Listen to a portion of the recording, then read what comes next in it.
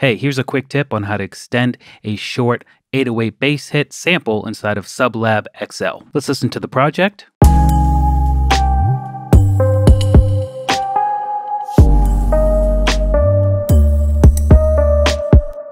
You can hear that the sub is actually stopping and it should be extended a little bit longer. Let's listen to it soloed. So the idea here is we create a loop using this, and then we actually just find two transient crossings that are in the same position, and we should be able to loop it. If I zoom in, one of SubLab's cool features is when I move this brace, you can actually see a check mark or an X. What we're looking for is the check mark. Essentially, this is the zero crossing, and then we want to have a check mark on this end, and this is a perfect loop now. So if we go ahead and play the sample,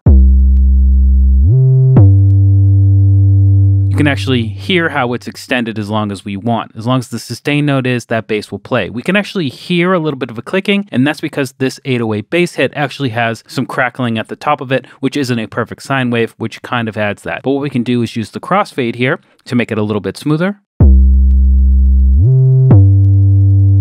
And we can still kind of hear that. And if we really want to get rid of that clickiness, we can just roll off that high end that's not a steady sine wave.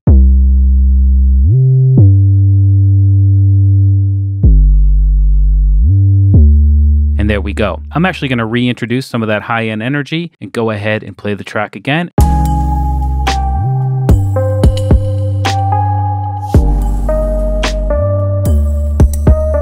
And that's how you extend any 808 bass hit to play as long as you hold a note down inside of SubLab XL. And you can check out this incredible bass synth right now on pluginboutique.com.